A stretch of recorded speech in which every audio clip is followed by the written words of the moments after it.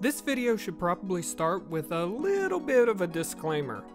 The climax being dealt with in this video is only relating to film, video, literature, and other forms of storytelling. If you were hoping for something else, happy hunting, and maybe drop a like since I didn't make you wait around to the end of the video for that revelation. Now, on to the essay. So, what is a climax? If you'll think back to your high school English class circa 9th grade or so, possibly 8th if you were on an advanced track, you might remember this graphic, Story Mountain. This is meant to illustrate the basic structure that most stories will follow. We start on flat ground with exposition. You begin your climb with rising action and a little give and retreat. This builds tension. As that tension builds, you eventually reach the peak or climax where the story comes to a head. Then you gently coast down falling action into a resolution back on flat earth. Overall, it's a pretty good representation of storytelling, and if this works for you and you want something more in depth, then Zack Snyder's Save the Cat is a must.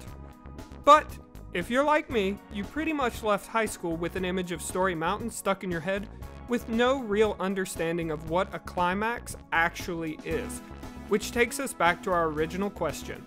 What is a climax?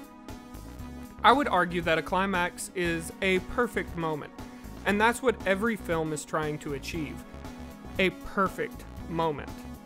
Action films generally have a pretty easily identifiable climax. Often it's when the protagonist and antagonist come head to head. So let's take a look at The Karate Kid. We know that the fight between Daniel and Johnny is the climax because of their escalating conflict. They've met a few times before, and since our hero wins this time, we can safely assume that this is in fact the climax. But there's another principle of storytelling at work here that takes this climax the extra mile, and that's Chekhov's gun. Not that Chekhov.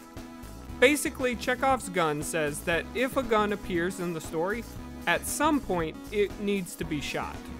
Our gun, in this instance, is the crane kick. The crane kick appears 3 separate times throughout The Karate Kid. The first time, Miyagi performs the kick. The second time, Daniel performs the kick and fails. Finally, Daniel performs the kick and succeeds. This serves to reinforce the climax. It's a climax for dummies, if you will. And by tying all of those loose ends together at the same moment, the Karate Kid is able to achieve a perfect moment. This happens in most movies, but in my opinion, no film quite delivers on these subtle payoffs in the same way as the 1987 version of Overboard. When Goldie Hawn appears in a skimpy bathing suit, it's only minutes later that Kurt Russell references this information. She does have a small strawberry-like birthmark. It's kind of high up on her left cheek. It's unique. And these subtle one-liners are laced all throughout the film. The boys say this is a job for Dr. Death. This is a job for Dr. Death! Yeah, Dr. Death can do it! We gotta do something, right, Dad? And when Kurt Russell sees the ship and decides to go after Goldie Hawn, he says he's Dr. Death. Who is it? Dr. Death! Let's go! We're gonna go. In many ways, these one-liners come off as the director's way of flirting with his audience, which is appropriate for a romantic comedy. But there are really only 2 big guns in the film, the golf course and Arturo. The golf course is referenced multiple times. We can see Kurt Russell's character working on it in the background. He and Billy talk about it. Hey, listen, and pretty soon we'll get that miniature golf course deal and we'll be in business. And really, it becomes sort of a well-nested B-plot. In theory, the B-plot and A-plot would converge at the climax. If we flip back to The Karate Kid, Daniel doesn't officially get the girl until the climactic battle. Overboard, though, seems to resolve the B-plot a little early, and I think this plays into the idea of the director flirting with his audience. Arturo's story, on the other hand, is not referenced nearly as often as the golf course, but it does serve to reinforce the climax. Kurt Russell explains to Goldie Hawn's character Arturo's story. He's a fisherman, and he met this beautiful girl his first night in town, Katerina, and eventually they fell in love.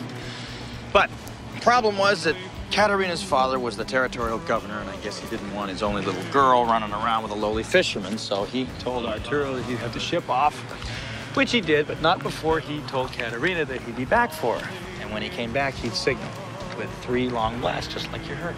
She could dive off the rocks into the water and swim out to the boat, and they'd be on their way. Oh, I love this story. And sure enough, when the climactic moment happens, Overboard references and parallels Arturo's story, turning a climactic moment into a perfect moment.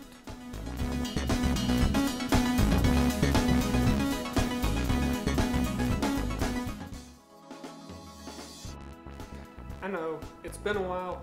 I'm a bit rusty. My bad.